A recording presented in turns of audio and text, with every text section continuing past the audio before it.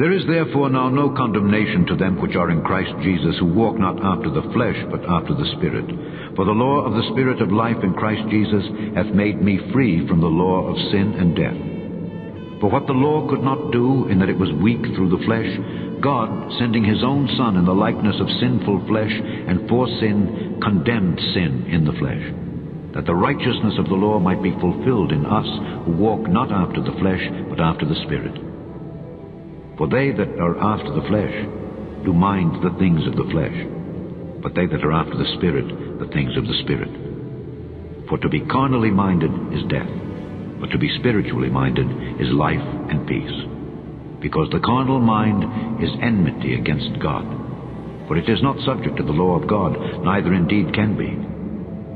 So then, they that are in the flesh cannot please God. But ye are not in the flesh, but in the Spirit, if so be that the Spirit of God dwell in you. Now if any man have not the Spirit of Christ, he is none of his. And if Christ be in you, the body is dead because of sin, but the Spirit is life because of righteousness. But if the Spirit of him that raised up Jesus from the dead dwell in you, he that raised up Christ from the dead shall also quicken your mortal bodies by his Spirit that dwelleth in you. Therefore, brethren, we are debtors not to the flesh, to live after the flesh. For if ye live after the flesh, ye shall die. But if ye through the Spirit do mortify the deeds of the body, ye shall live. For as many as are led by the Spirit of God, they are the sons of God. For ye have not received the spirit of bondage again to fear, but ye have received the Spirit of adoption, whereby we cry, Abba, Father. The Spirit itself beareth witness with our spirit that we are the children of God. And if children, then heirs, heirs of God, and joint heirs with Christ, if so be that we suffer with him, that we may be also glorified together.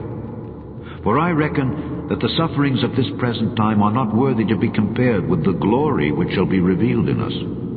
For the earnest expectation of the creature waiteth for the manifestation of the sons of God. For the creature was made subject to vanity, not willingly, but by reason of him who hath subjected the same in hope. Because the creature itself also shall be delivered from the bondage of corruption into the glorious liberty of the children of God. For we know that the whole creation groaneth and travaileth in pain together until now. And not only they, but ourselves also, which have the first fruits of the Spirit, even we ourselves groan within ourselves, waiting for the adoption, to wit, the redemption of our body. For we are saved by hope. But hope that is seen is not hope. For what a man seeth, why doth he yet hope for? But if we hope for that we see not, then do we with patience wait for it. Likewise, the Spirit also helpeth our infirmities. For we know not what we should pray for as we ought, but the Spirit itself maketh intercession for us with groanings which cannot be uttered. And he that searcheth the hearts knoweth what is the mind of the Spirit, because he maketh intercession for the saints according to the will of God. And we know that all things work together for good to them that love God, to them who are the called according to his purpose. For whom he did foreknow, he also did predestinate to be conformed to the image of his Son, that he might be the firstborn among many brethren.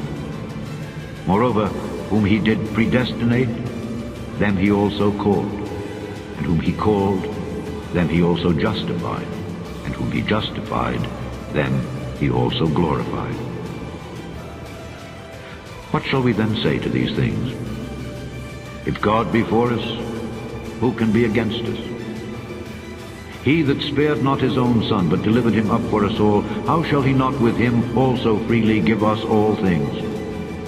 Who shall lay anything to the charge of God's elect? It is God that justifieth. Who is he that condemneth? It is Christ that died, yea, rather that is risen again, who is even at the right hand of God, who also maketh intercession for us. Who shall separate us from the love of Christ? Shall tribulation, or distress, or persecution, or famine, or nakedness, or peril, or sword. As it is written, For thy sake we are killed all the day long, we are accounted as sheep for the slaughter. Nay, in all these things we are more than conquerors through him that loved us.